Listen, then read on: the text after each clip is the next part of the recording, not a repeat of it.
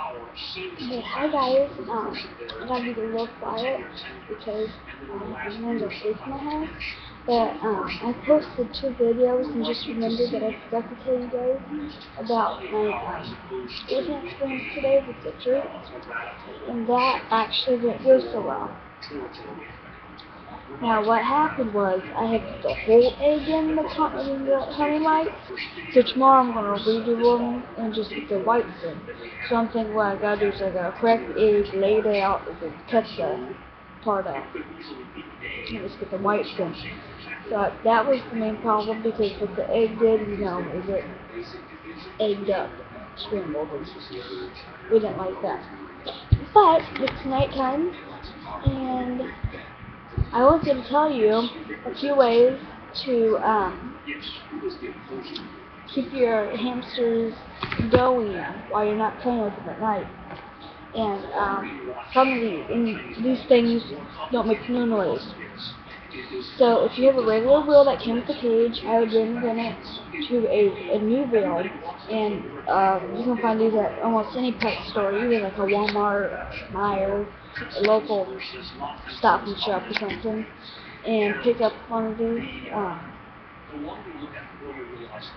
And you can take if you're one of those people, I think I'll start doing that too, is lay the food out and get just all the seeds and stuff and put that in a bowl.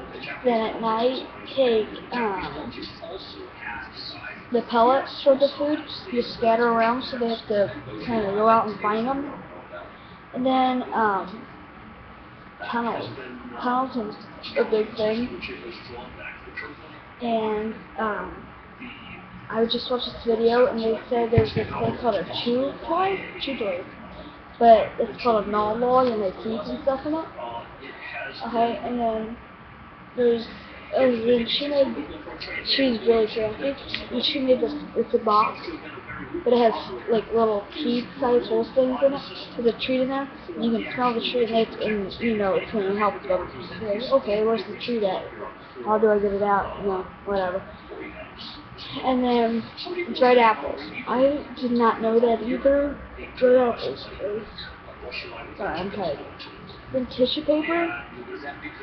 I tried to mix up and use toilet paper earlier, but that is also good bedding because my hamsters love it. But what they said is tissue paper is just so they put it in spots around the place, and the hamsters will actually themselves pick it up and move it and put it there. And then also earlier, I did not make a video, but I made a peanut butter thing. And what it is like a stick. You can buy it like a craft store or something. And I put peanut butter around it, and then take the regular food and pour that on it. And they really didn't like that, so I'm going to give it to my other hamster, Dallas, and see how he likes that. Hopefully it all goes well.